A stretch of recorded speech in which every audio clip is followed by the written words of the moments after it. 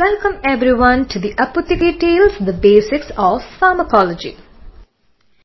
Today we're going to talk about the Parkinson's disease, a neurological condition.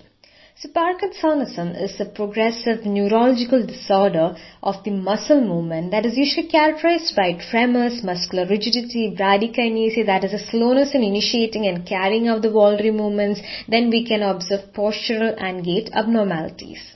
The exact cause of Parkinson's disease is usually unknown for most of the patients. Usually it is being correlated with destruction of dopaminergic neurons in the substantia nigra with the consequent reduction of dopamine actions in the corpus striatum and parts of basal ganglia system that are involved in the motor control. That means when there's a destruction of the dopaminergic neurons, mainly the motor control is being affected. So talking about the different parts that is being affected in the Parkinson's disease, the substantia nigra is a part of the extrapyramidal system which is the source of the dopaminergic neurons that terminate in the neostriatum. Each dopaminergic neuron makes thousands of synaptic contacts within the neostriatum and therefore modulates the activity of a large number of cells. And these dopaminergic projections from the substantia nigra fire tonically rather than in response to specific muscular movements or sensory input. Thus, the dopaminergic system appears to serve as a tonic, sustaining influence on motor activity rather than participating in specific movements. And talking about the neostriatum, normally the neostriatum is connected to the substantia nigra by the neurons that secrete the inhibitory transmitter gamma at their terminal, and in turn the cells of the substantia nigra send neurons back to the neostriatum secreting the inhibitory transmitter dopamine at their terminal. So that means there is a mutual inhibitory pathway that is maintaining a degree of inhibition of both the areas. Now when you talk about what's happening in Parkinson's disease, there is a destruction of the cells in the substantia nigra that results in the degeneration of the nerve terminals that secrete the dopamine in the neostriatum. Thus, the normal inhibitory influence of dopamine on the cholinergic neurons that is present in the neostriatum is being significantly diminished and resulting in an overproduction or a relative overactivity of the acetylcholine by the stimulatory neurons. This triggers a chain of abnormal signaling resulting in loss of the control of the muscle movements. So this is usually that's happening in the Parkinson's disease. Now certain drugs can actually induce Parkinson's disease. That is basically the secondary Parkinsonism. Such drugs such as the phenothiazines or haloperidol, whose major pharmacological action is the blockade of dopamine receptors in the brain, may thereby produce certain Parkinsonian symptoms, and hence it is known as Pseudoparkinsonism, and these drugs therefore should be avoided or used in caution in patients with the Parkinson's disease. Now when you talk about the treatment strategy, so what is the main treatment strategy involved in the Parkinson's disease? In addition to an abundance of inhibitory dopaminergic neurons, the striatum is also rich in the excitatory cholinergic neurons that oppose the action of the dopamine. And many of the symptoms of Parkinsonism reflect an imbalance between the excitatory cholinergic neurons and the greatly diminished number of inhibitory and dopaminergic neurons. Therapy is mainly aimed at restoring the dopamine in the basal ganglia and antagonizing the excitatory effect of cholinergic neurons, thus re-establishing the correct dopamine acetylcholine balance. So what are we mainly trying to do? We are trying to increase or restore the dopaminergic action, at the same time reducing or antagonizing the excitatory effect of the cholinergic neurons. So many currently available drugs are mainly aiming to maintain the CNS dopamine levels as constant as possible. And these agents offer temporary relief from the symptoms of the disorder, but they do not just arrest or reverse the neuronal degeneration caused by the disease. First, we're going to talk about the Levodopa and Carbidopa. Levodopa is a metabolic precursor of the dopamine, and it restores the dopaminergic neurotransmission in the neostriatum by enhancing the synthesis of dopamine in the remaining surviving neurons of the substantia nigra.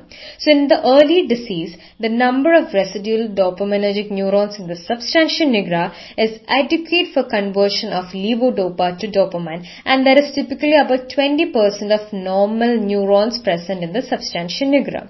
Thus, in new patients, the therapeutic response to levodopa is consistent and the patient rarely complains that the drug effects wear off.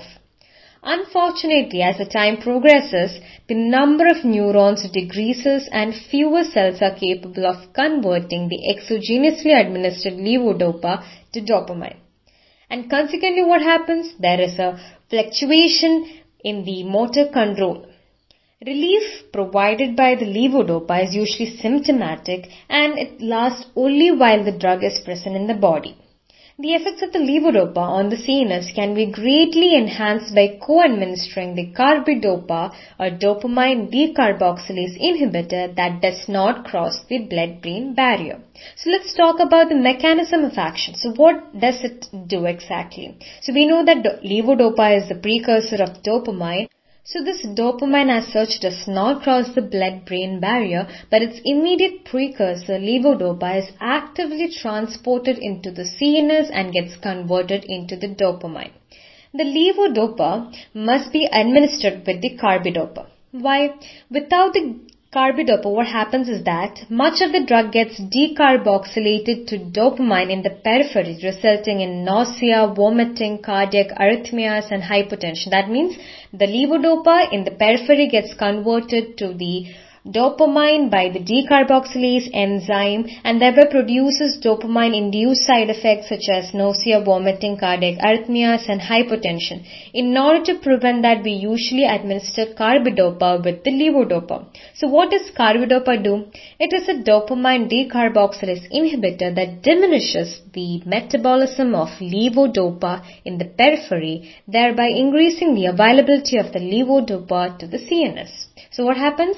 The peripheral conversion of the levodopa is being blocked or inhibited by the carbidopa. Therefore, the more amount of levodopa is being available in the CNS. The addition of carbidopa lowers the dose of the levodopa needed by 4 to 5-fold and consequently decreases the severity of the side effects arising from the peripherally formed dopamine. Next, what is the therapeutic uses of these levodopa and carbidopa? So this levodopa in combination with the carbidopa is an efficacious drug regimen for the treatment of Parkinson's disease. It decreases the rigidity, tremors and other symptoms of the Parkinsonism. In approximately 2/3 of the patients with Parkinson's disease, levodopa and carbidopa substantially reduces the severity of symptoms for the first few years of the treatment. But the patients typically will experience a decline in response during the 3rd to 5th year of therapy. So that because we have already mentioned the action of levodopa is only found in the surviving cells or neurons of the substantia nigra. So as the disease progresses, more degeneration will occur and thereby the conversion of levodopa to dopamine does not occur as effective as in the early disease. And at the same time, withdrawal from the drug must be done gradually. So what is its pharmacokinetics? So this drug is being absorbed rapidly from the small intestine when empty of food. Levodopa has an extremely short half-life which causes fluctuations in the plasma concentration. This may produce fluctuations in motor response which generally correlate with the plasma concentration of the levodopa or perhaps gives rise to the more troublesome on and off phenomenon in which the motor fluctuations are not related to the plasma levels in a simple way. Motor fluctuations may cause the patients to suddenly lose the normal mobility and experience tremors, cramps and immobility. So the ingestion of meals, particularly that is high in protein, would interfere with the transport of levodopa into the CNS. Hence, the levodopa should be taken on an empty stomach, typically 30 minutes before a meal. Coming to the adverse effect profile of these drugs, The peripheral effects include anorexia, nausea and vomiting. This mainly due to the stimulation of the chemoreceptor trigger zone.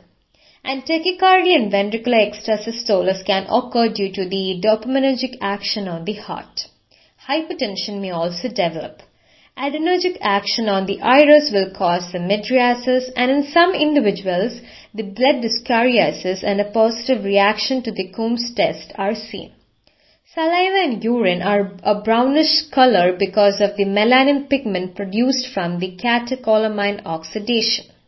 Now coming to the CNS adverse effects, visual and auditory hallucinations and abnormal involuntary movements, that is the dyskinesias, are usually occurring. And these effects are the opposite of the Parkinsonian symptoms and reflect overactivity of the dopamine in the basal ganglia.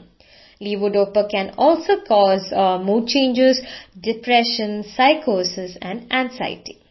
There are certain interactions observed with these levodopa and carbidopa. The vitamin pyridoxine increases the peripheral breakdown of the levodopa and diminishes its effectiveness. Concomitant administration of levodopa and non-selective MAO inhibitors such as phenelzine can produce a hypertensive crisis caused by enhanced catecholamine production. That is because this monoamine oxidase enzyme is responsible for the metabolism of the catecholamines. So when the MAO inhibitors is used, the metabolism does not occur and thereby there is an enhanced catecholamine production. Therefore, the concomitant administration of these agents is contraindicated. And in many psychotic patients, the levodopa exacerbates the symptoms, possibly through the buildup of central catecholamines. Cardiac patients should be carefully monitored for the possible development of arrhythmias. Antipsychotic drugs are generally contraindicated in Parkinson's disease because they potently block dopamine receptors and may augment Parkinsonian symptoms. However, the low doses of atypical antipsychotics are sometimes used to treat the levodopa-induced psychotic symptoms. Next, we're going to talk about the monoamine oxidase inhibitors used in the treatment of Parkinson's disease. That is sertraline and rasagiline. Sertraline, also called as deprenyl, selectively inhibits the monoamine oxidase type B that is responsible for the metabolism of dopamine at low to moderate doses. And remember, it does not inhibit the MAO type A, which is responsible for metabolizing the norepinephrine and serotonin, unless it is given above the recommended doses where it loses its selectivity. By decreasing the metabolism of dopamine, sertraline increases the dopamine levels in the brain. When sertraline is administered with levodopa, it enhances the action of levodopa and substantially reduces the required dose. Unlike the non-selective MAO inhibitors, sertraline at recommended doses has little potential for causing hypertensive crisis. However, the drug loses selectivity at high doses and there is a risk for severe hypertension. Sertraline is metabolized to methamphetamine and amphetamine, whose stimulating properties may produce insomnia if the drug is administered later than mid-afternoon. Rasagiline, an irreversible and selective inhibitor of the brain MAO type B, has 5 times the potency of sertraline, and unlike the sertraline, rasagiline is not metabolized to an amphetamine-like substance. Next, moving on to catechol O-methyl transferase inhibitors. So normally, the methylation of levodopa by catechol O-methyl transferase to 3-O-methyl-dopa is a minor pathway for levodopa metabolism in the periphery. So, however, when peripheral dopamine decarboxylase activity is inhibited by carbidopa, a significant concentration of 3-O-methyl-dopa is formed that competes with levodopa for active transport into the CNS. Endocapone and tolcapone selectively and reversibly inhibits the COMT. Inhibition of COMT by these agents leads to decreased plasma concentrations of 3-O-methyl-dopa and increased central uptake of levodopa and greater concentration of brain dopamine. Both of these agents reduce the symptoms of wearing off phenomena seen in patients on levodopa and carbidopa combination, and these two drugs differ primarily in their pharmacokinetic and adverse effect profiles. So talking about its pharmacokinetics, the oral absorption of both drugs occurs readily and is not influenced by the food. They are extensively bound to the plasma albumin with a limited volume of distribution. Tau-capon has a relatively long duration of action, probably due to its affinity for the enzyme compared to the endocapon, which requires more frequent dosing. And both these drugs are extensively metabolized and eliminated in feces and urine.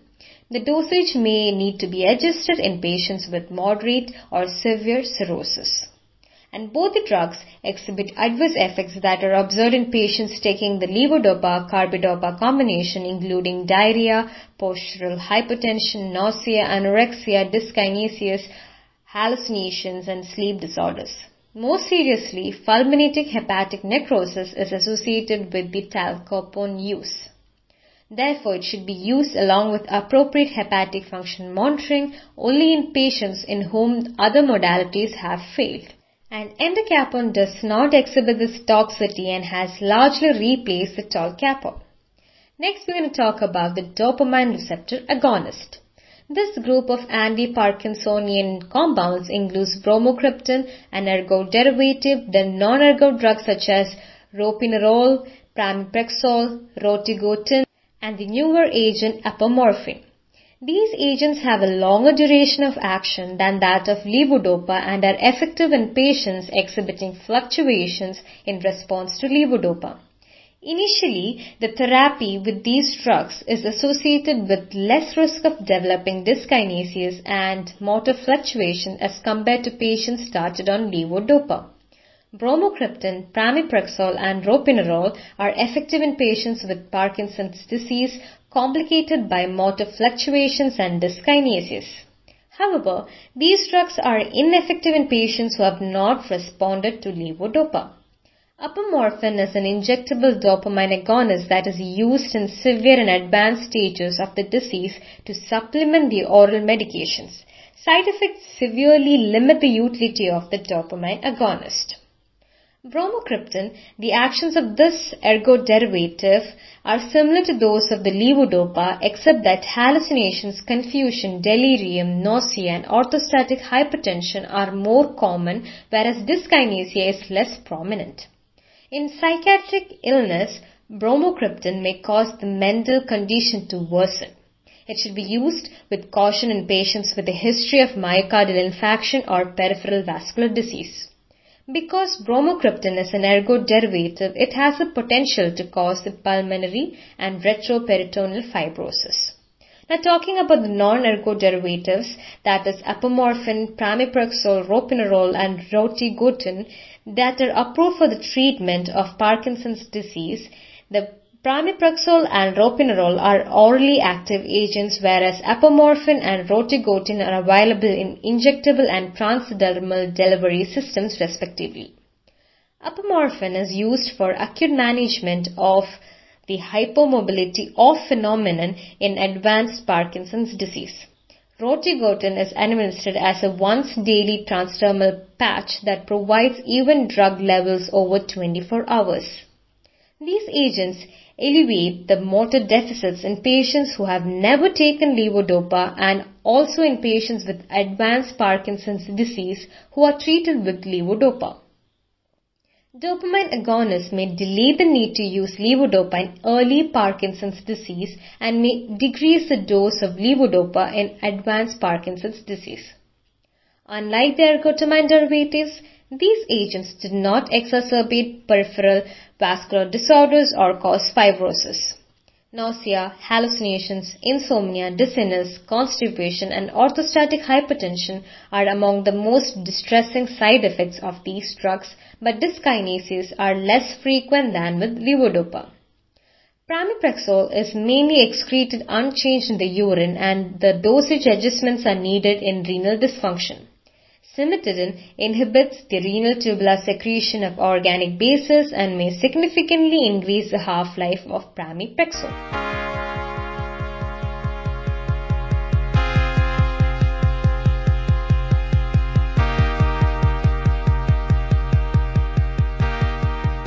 The next drug that is used in the treatment of the Parkinson's disease is Amantadine, which was an antiviral drug that is used to treat the influenza, which was accidentally discovered to have an anti-Parkinsonian action. Amantadine has several effects on a number of neurotransmitters implicated in Parkinsonism, including increasing the release of dopamine, blocking cholinergic receptors, and inhibiting the N-methyl D-aspartate type of glutamate receptors, and the current evidence supports action at NMDA receptors as the primary action at therapeutic concentrations. And remember, if dopamine release is already at a maximum, Amantadine has no effect. The drug may cause restlessness, agitation, confusion and hallucinations, and at high doses it may induce acute toxic psychosis. Orthostatic hypotension, urinary retention, peripheral edema and dry mouth also may occur. Amantadine is less efficacious than levodopa and tolerance develops more readily. However, it has fewer side effects. Antimuscarinic agents is the last class of drugs that can be used in the treatment of Parkinson's disease, which are much less efficacious than levodopa and play only an adjuvant role in anti-Parkinsonism therapy. The actions of benztropine, dihexyphenidil, procyclidine and piperidine are similar, although individual patients may respond more favorably to one drug. Blockage of cholinergic transmission produces effects similar to augmentation of dopaminergic transmission, since it helps to correct the imbalance in the dopamine-acetylcholine ratio. These agents can induce mood changes and produce xerostomia, that is the dryness of the mouth. Then it can cause constipation, visual problems typical of muscarinic blockers. They interfere with the gastrointestinal peristalsis and are contraindicated in patients with glaucoma, prostatic hyperplasia or pyloric stenosis.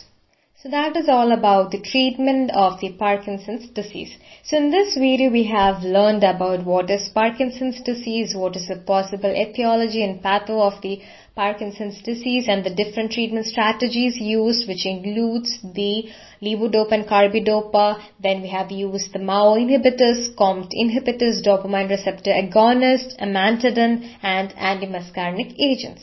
So if there's any doubts, comments and suggestions, please do mail in us. Thank you.